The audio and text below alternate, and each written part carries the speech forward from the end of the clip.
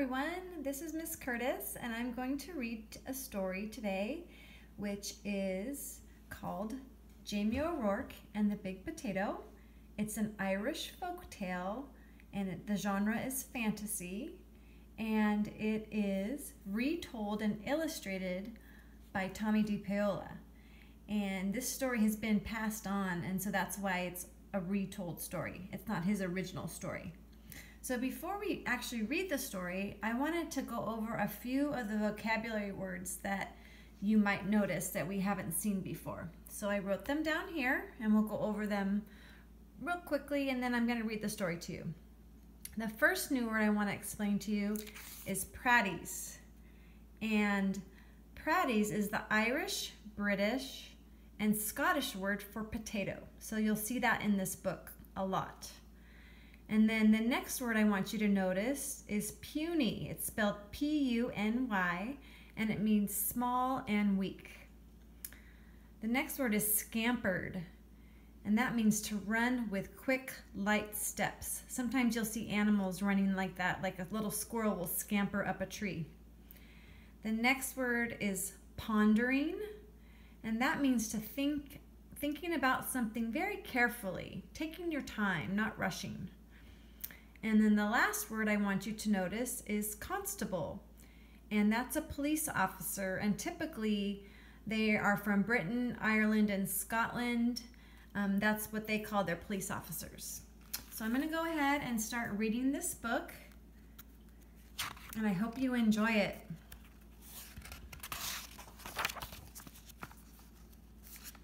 Okay, here we go. Jamie O'Rourke was the laziest man in all of Ireland. He would do anything to avoid working, especially if it had anything to do with growing potatoes. Like even the kitty and the puppy are taking a nap with him. Jamie O'Rourke, his wife Eileen would say, "We'll have nothing to eat this winter if you don't go out and dig up the praties." "Oh, the saints preserve us," Jamie would whine. "Me back's as sore as it can be. Sure as I'm telling you, wife, you'll have to dig them up yourself. I'll break in two if I so much as get up out of this bed." So Eileen, who had done all the planting and watering and weeding anyhow, would go into the tiny garden to dig up the smallest potatoes in Ireland.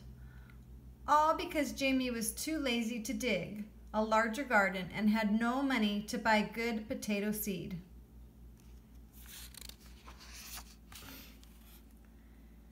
Then poor Eileen wrenched her back and was laid up in bed.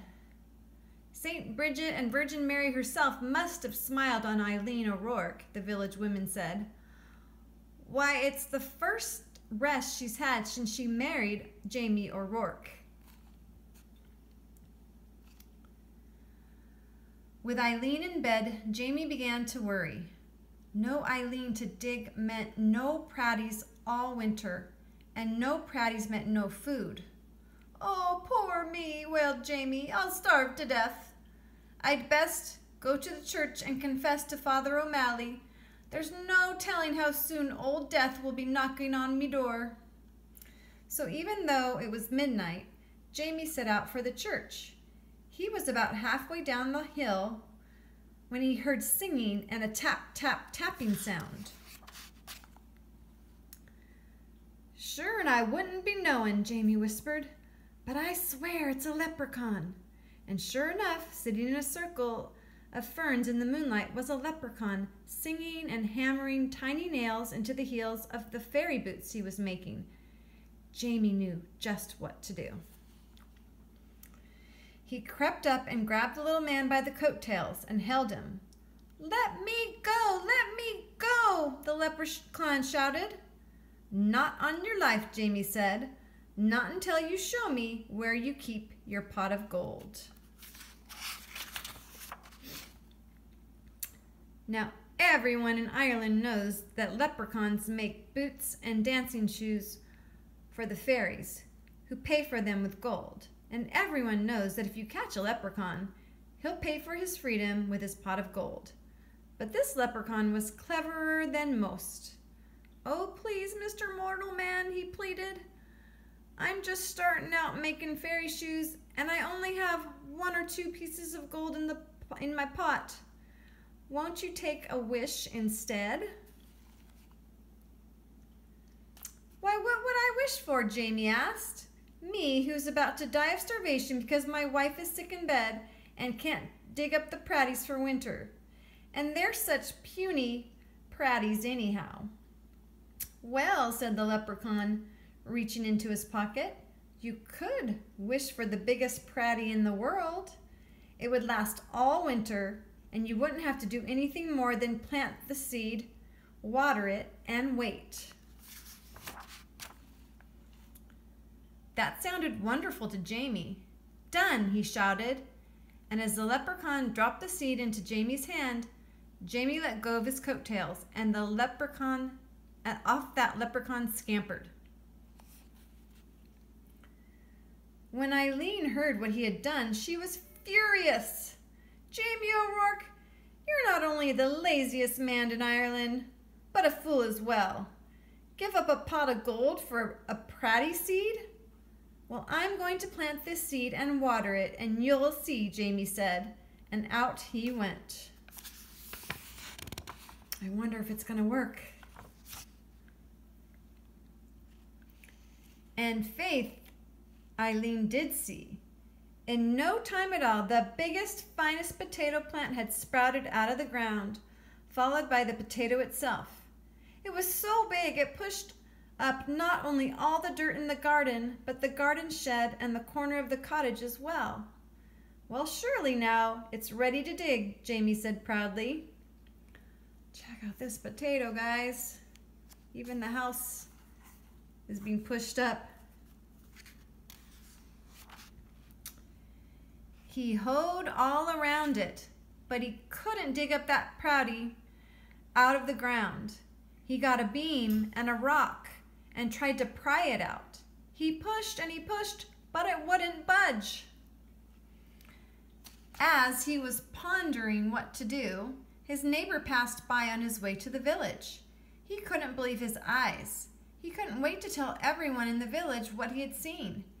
And before you knew it, the hill up to Jamie's was filled with villagers coming to see the big potato.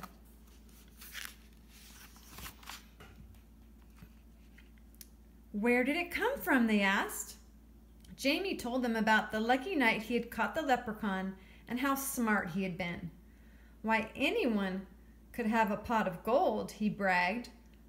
"But the biggest pratty in the world? Well, that took some doing." "However did you outsmart a leprechaun?" they all asked at once. Jamie hesitated and scratched his head. "We'll help you dig up your pratty, Jamie, if you'll tell us how you did it." And they grabbed shovels and hoes and started to dig. They dug and they dug and they pushed and they shoved until the potato flew up out of its hole.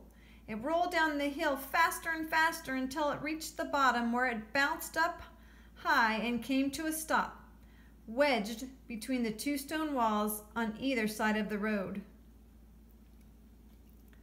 What to do now? Uh-oh, now the road is blocked.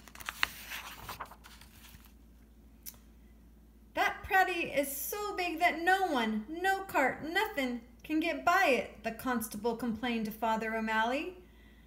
"How's a body to get in or out of the village? What shall we do?" the villagers wailed. I wonder what they're gonna do. They all looked at Jamie and said, "It's your pratty. You'll have to move it out of our way." "Well," Eileen spoke up, "there's more than enough pratty for everyone.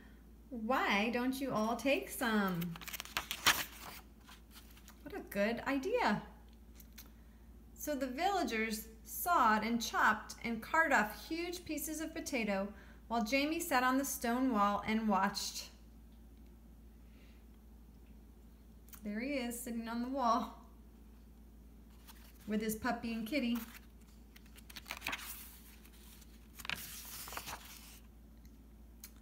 All winter long, everyone had potatoes to eat, and eat, and eat, until no one wanted to see or hear of potato again. They start off smiling, and then they're really tired of potatoes. In the spring, Jamie said, I saved a potato eye for a seed, and it's just about time to plant it. Oh no, the villagers all cried. If you promise not to plant it, Jamie, we'll promise before St. Patrick and all the saints to see that you and Eileen always have plenty to cook and eat. We don't want another giant prouty around here.